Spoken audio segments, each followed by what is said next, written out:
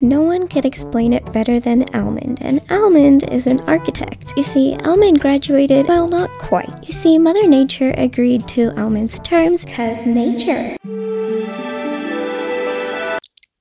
You will most likely have to make a lot of adjustments.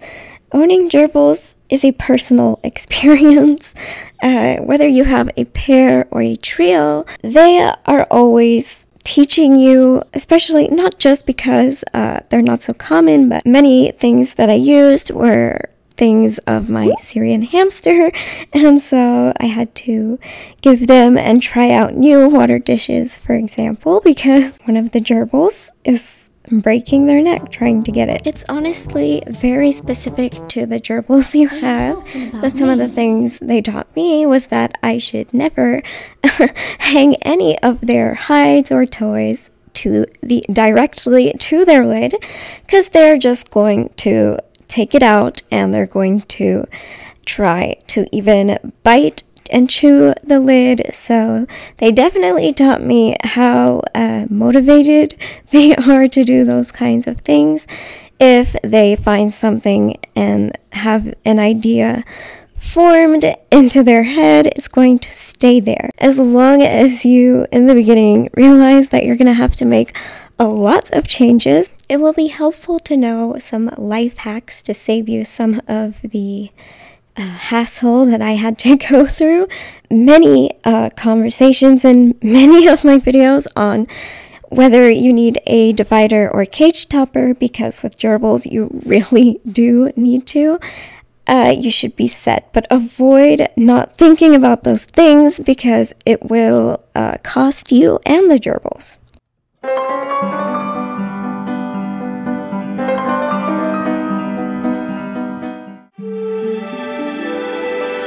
Another thing you want to avoid, any thin plastic.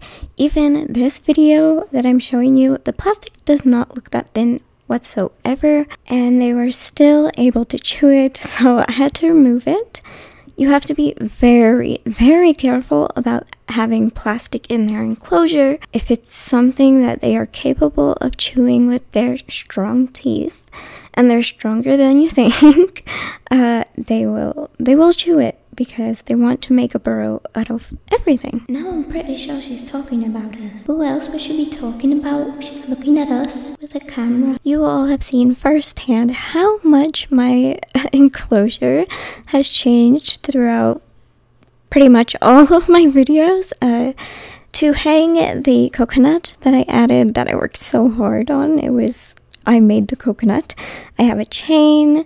We've gone from cardboard dividers to coroplast wrapped in solid terracotta clay so they couldn't chew it. When I first got Lemon, Beanie, and Almond, I noticed that the 11-inch wheel that I used from KT, I don't think you're doing it right. I'm pretty sure I'm doing it right. There's only one way to run and I'm doing it. It was too slidey of a material, so we went to a 6.5-inch wheel, which is supposed to be a good size for male gerbils.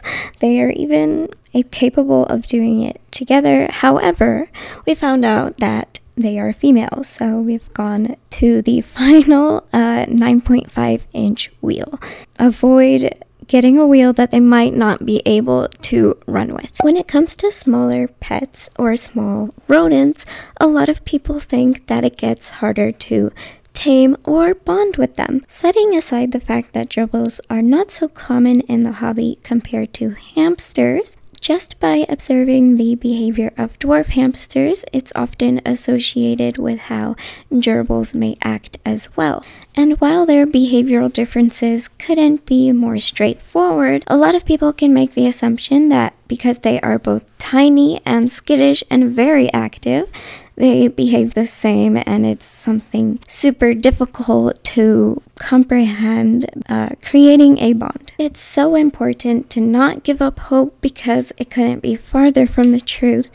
They actually have shown me, and as a previous owner of a wonderful Syrian hamster, early in my channel I made videos about Simba, but even with the tolerance that Syrian hamsters have, you can become a place of safety or even like part of their clan to them, to the point where they just abandon their normal instincts and realize that you, this big giant to them, is something that they can also have a bond with, even if it's different than their socializing with gerbils. It honestly makes me quite sad to think that so many people give up or decide that gerbils are not for them solely due to the fact that they kind of aren't easy to hold, or there needs to be a lot of patience, and some gerbils, like Almond,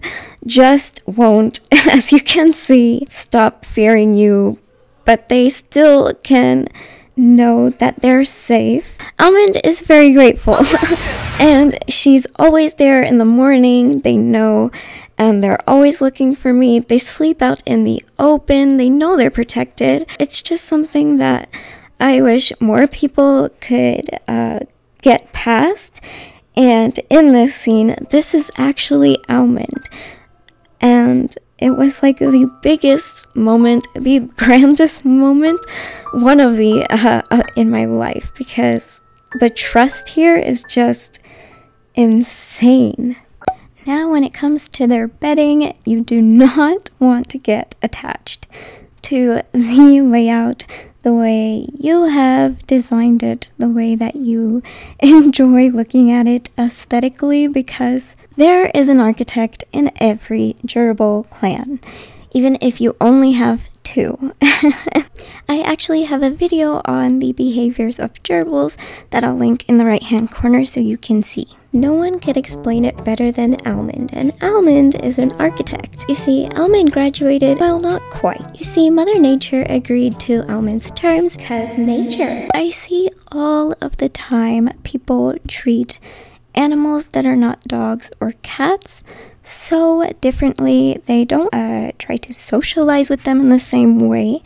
And while gerbils aren't as intellectual as dogs and cats, they are able to socialize with you by the way you speak, the tone you use, what to expect with the tones that you're using.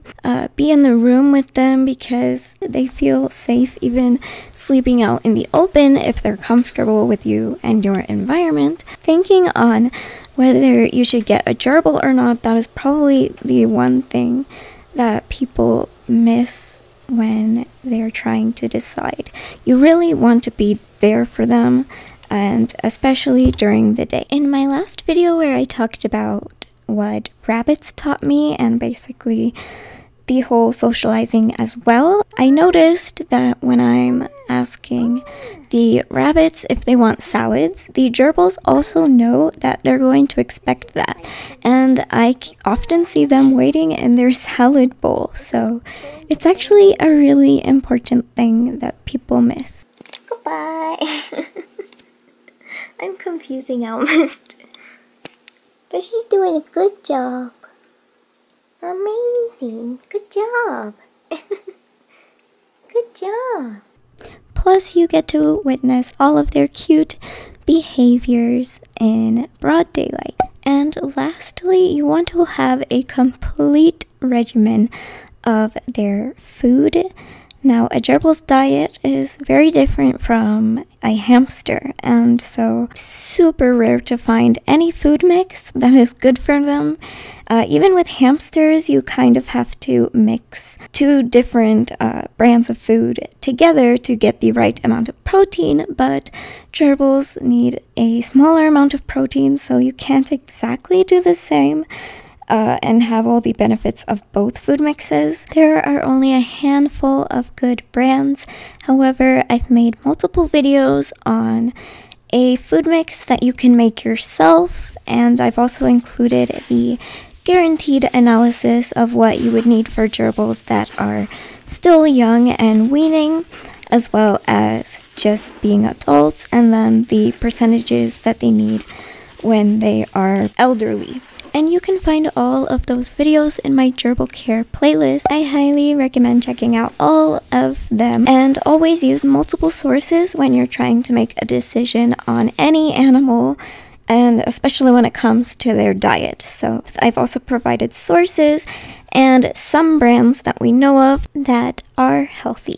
But that's all for today. Let me know what you would recommend avoiding, and I'll see you in the next video.